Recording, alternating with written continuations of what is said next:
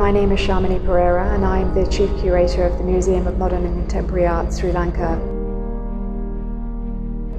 This is a new initiative to establish a permanent museum which will be dedicated to the display, the collection and the discussion of modern art and contemporary art. The first exhibition has been curated by me and it's called 100,000 Small Tales, about 45 artists and over 150 works. One of the challenges really in putting this exhibition together was to think about the history of Sri Lankan modern and contemporary art, because the challenge is often one of trying to find written material or to ascertain which works were key works or which works we don't know about.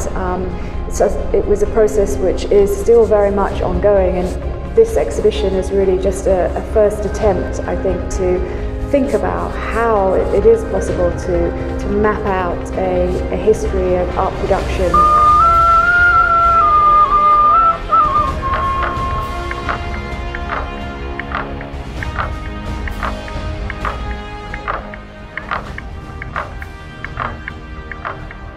Hi, my name is Sandev and I am the Assistant Curator to the Museum of Modern and Contemporary Art, Sri Lanka.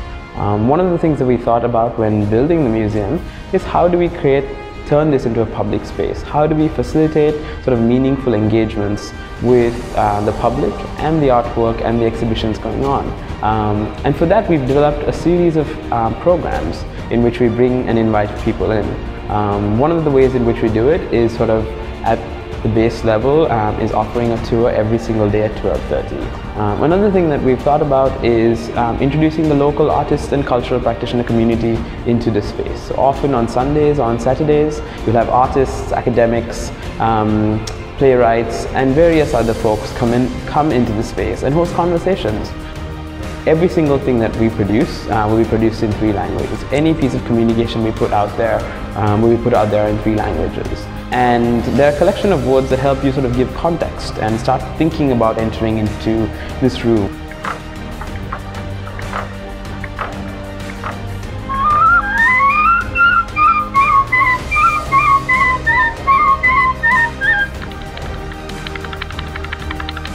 There are 2 works in this exhibition that I'm really pleased to be able to share in conversation with one another. One in fact hangs in one of the galleries here, and it's hung on the opposite side to another work which is in another of the 4 galleries.